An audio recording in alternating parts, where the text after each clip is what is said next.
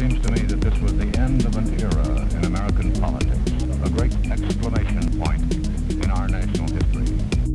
The Oval Office is one of the most iconic facets of the American presidency, but what about the art that inhabits it?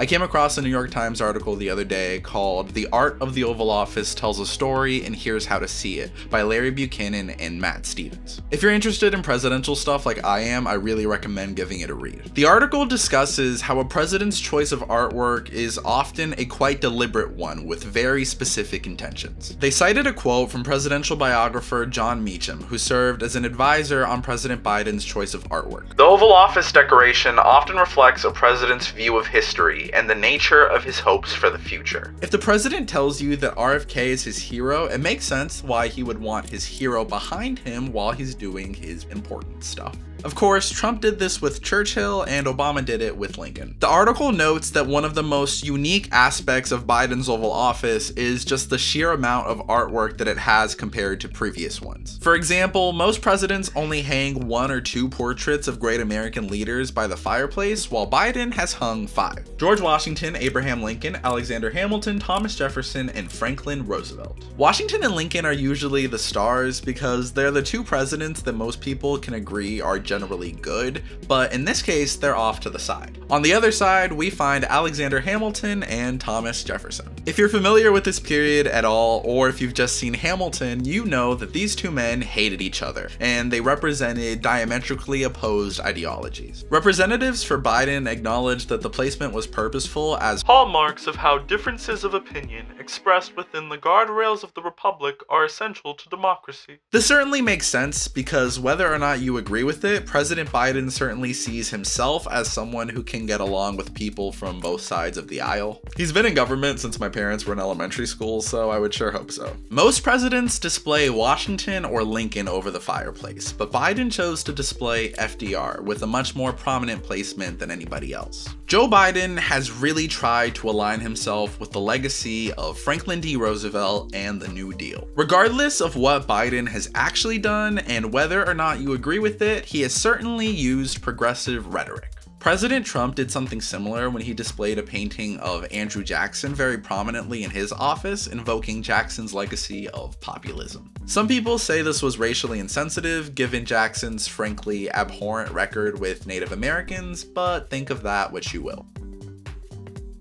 Okay, I felt like I needed to stand up to give this video the energy that it deserves. It feels like a lifetime ago, but I remember during the early days of the Trump administration, there was some sort of mini controversy because a reporter thought that Trump had removed a bust of Martin Luther King Jr. that had been displayed by Obama. But it turned out that this wasn't true and that the bust had actually just been moved to a different part of the office where it wasn't visible in that particular photo. It seems like a pretty honest mistake that the reporter corrected less than an hour later. Members of the Trump administration went out of their way to clarify that the bust was in fact still in the Oval. It's actually really funny because the article about Biden's Oval Office art notes that the statues of Bobby Kennedy and Martin Luther King are displayed very close to each other in the office, despite the fact that Kennedy authorized wiretaps of MLK while he was Attorney General. They ended up working together later on though, so I guess it all works out. Harry Truman has what I must admit is the most unique presidential fireplace, with his predecessor and former running mate Franklin Roosevelt on the left, George Washington, the father of our country, on the right, and in the middle, Latin American revolutionary Simón Bolívar. I was extremely curious about this Truman and Bolivar connection because it seemed like a very unexpected crossover. Admittedly, I don't know much about Bolivar myself, but from my understanding, it seems like Truman and other American leaders admire how Bolivar stood against Spanish colonialism in Latin America. I honestly didn't expect a 20th century American president to admire a anti-colonial Latino leader, considering America's role in Latin America during that century, but surprises happen. Check out this book that I have. It's a pretty cool book. It's a book that just kind of talks about the presidency overall, and in it is a couple of presidential portraits. I'll have people like Taft, Let me see if I could find some of my favorite presidential portraits in here. Johnson, I love Johnson's portrait. You can't see it in the back, but it usually has Congress. I'll probably throw a picture of that up on the screen, but Johnson's portraits is one of my favorites. Yeah, there's Lincoln. I'm gonna talk about this Lincoln one later on in the video. But first, a word from our sponsor. I wanted to take a moment to announce our partnership with Bobbletopia here on the channel. If you click the link down below and you use the code Andre Dutra, you will get 10% off on your bobblehead of choice. Any purchase that you make directly helps out the channel, and I wouldn't be here without you guys, so I appreciate that you've gotten us to this point where I can have a partnership with a pretty cool company. If you've seen some of my previous videos, you know that I have a pretty cool FDR bobblehead, and that is from Bobbletopia. If you want your own bobbleheads, please make sure to check them out. Remember that it directly helps out the channel and that it's a great way to support me. Presidential artwork is also just a very enjoyable thing to talk about when it comes to presidents. I am an adult, albeit a young adult, and I recognize that presidents are very complicated. No matter how much you love or hate a president, I guarantee they have done at least something in office that you personally find morally repugnant. That is the nature of the presidency. It is complicated and it is nasty, and it can represent some of the darkest aspects of humanity. Knowing this, there is still a childlike part of my brain that's like, whoa, presidents. Cool. I think that that sense of wonder is the reason that a lot of us got into American history, and I think that it's important to maintain that even as you talk about these very, very complex and at times dark subjects. I have always been fascinated by presidential artwork. I frankly just find the imagery to be very beautiful. I know virtually nothing about visual art and art interpretation, but looking at these portraits of Lincoln and Kennedy, I see both men in a sort of quiet contemplation, almost as if they know the tragedy of how their stories ended. The Lincoln portrait in particular is surrounded by darkness, with the only splash of color being the blood red chair and floor. Obviously, Lincoln's presidency was one of the darkest moments in American history, and you should check out my last video to find out why. Another great detail of this painting is that no matter what darkness and bloodshed he encountered, this great man in his quiet contemplation saw a ray of light, a hope for this nation. This light can be interpreted as a nod to Lincoln's tragic death. And while I'm sure that's true to some extent, with the light being behind him, I see that light as representing a more hopeful future for America that Lincoln will not get to see.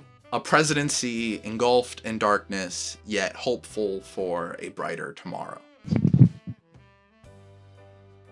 I'm probably going to be out of focus, but you know what? That's okay. I remember seeing photos of Obama's Oval Office about 2 years ago, and this beautiful painting immediately stuck out to me. So much so that I made it the wallpaper on my phone, where it stayed for a very long time. I didn't even do it because I associated it with Obama. I did it because it was this beautiful picture that was simultaneously presidential and artsy. This gorgeous picture is called The Avenue in the Rain, and it was painted in 1917 by Impressionist painter Childe Hassam. Hassam also painted 30 other artworks in the same style. Hassam's artwork was inspired by two similar paintings by artist Claude Monet that depict French flags flying in the streets of Paris. I'm sure you can see the resemblance. The Avenue in the Rain was originally hung up during the Clinton administration before being brought back by Obama and now Biden. From what I understand, the painting doesn't have much meaning behind it. It's uncontroversial and it's gorgeous to look at, so it's a pretty safe choice. Upon writing this video, The Avenue in the Rain has returned to my home screen.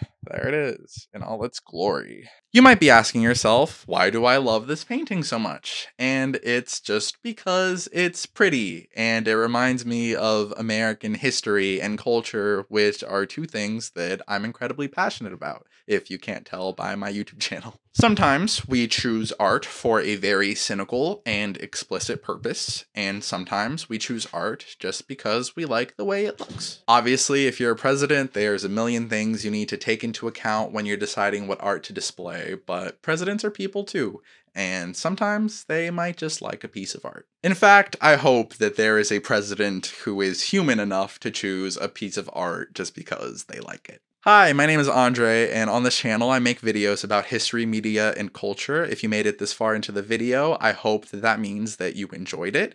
If that's the case, then I hope that you would consider leaving a like, subscribing, and maybe even a comment down below letting me know what you thought. Thank you so much, and I really do appreciate it from the bottom of my heart. I will see you later.